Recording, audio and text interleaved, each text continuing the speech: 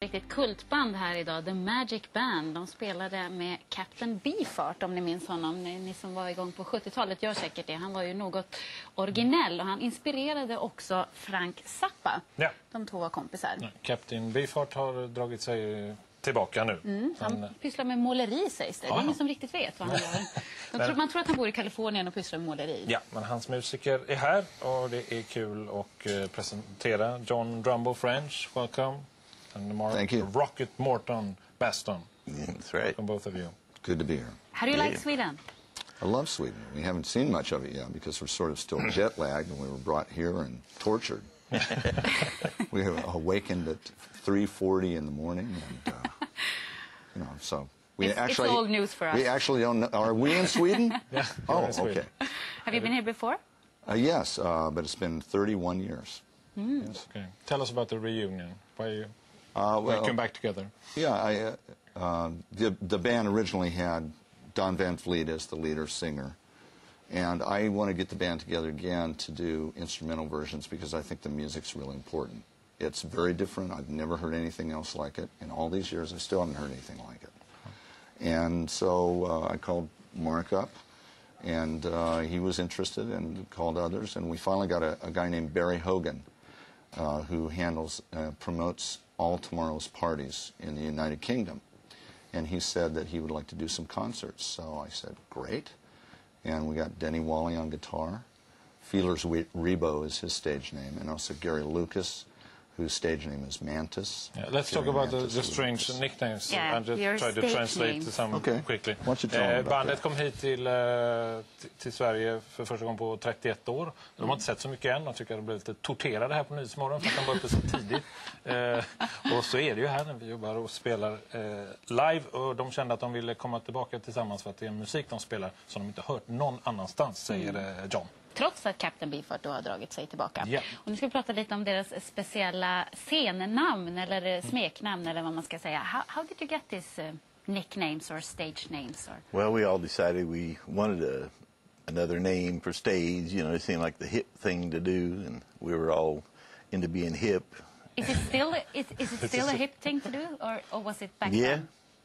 Well, I don't know what you think. I don't think the word hip is even hip anymore. I don't know. Well, see, at that time we were all terminally hip. You know, we were so into being hip, we didn't know what else to do. You know. Well, Don had a stage name. His stage name was Captain Beefheart, so we wanted a stage name. So we didn't want to be left out. And this Rockette Morton, why did you choose that?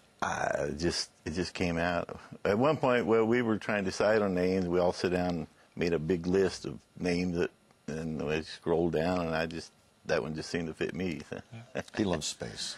I'm a space cadet. Vi pratar om de här smeknamnen som de har. Mark kallas för Rockette Morton, alltså Raket Morton. Det är ju för att han är en trekkie. Han gillar Star Trek, som du kan se på kepsen här på raketen där uppe. Så rymdnamnet passade bra. Yeah. And what about Drumbo?